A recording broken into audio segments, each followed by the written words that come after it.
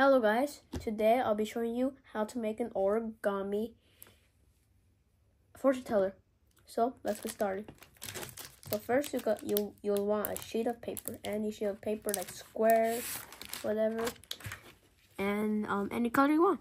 So first you'll want to do this, flip it to the back, and then fold it to the corner.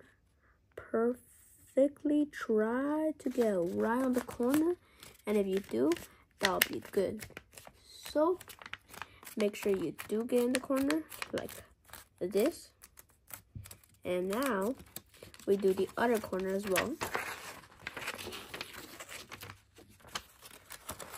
So let's put it right in the corner and then do this, and then do the exact same thing we did in the other side. So there. Now we do this.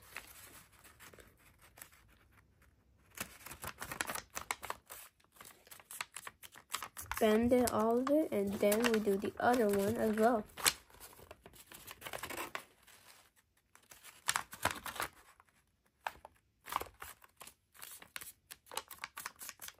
Okay, now once you do that, you want to fold all the corners to the middle like this.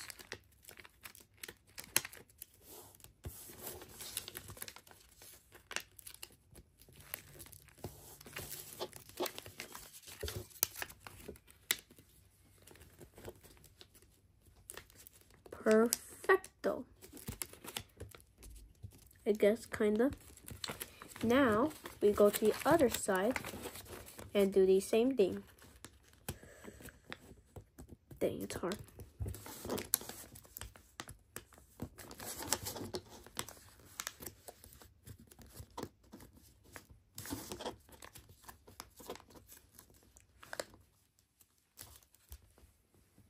And then after that, you got your fortune teller now. And then you just gotta put them like this, take out the paper, and then like this. So yeah, and then after that, you like put numbers on it now, and do whatever. Basically, like 1, 2. Well, this is a very good pencil. Let me try to get another one.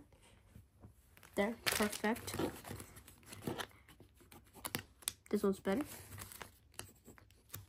You could like write numbers on each one any way you want, and then like you ask a question of whatever you want. So I'm gonna do that right now.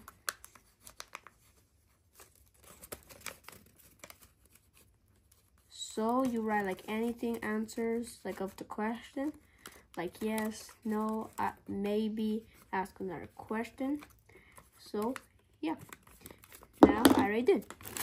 Now let's do one. Okay, for example, let's say this one. Are you subscribed to Ventral Zero? Are you subscribed to Ventral Zero? And then the person picks any number, 6, 1, 5, 2, and they pick 5, 1, 2, 3, 4, 5, and then they pick another number again, for example 3. Then we pull up 3, and let's see what it says. Yes, you are subscribed, so please subscribe. And that's all for today, and bye guys, see you in the next video.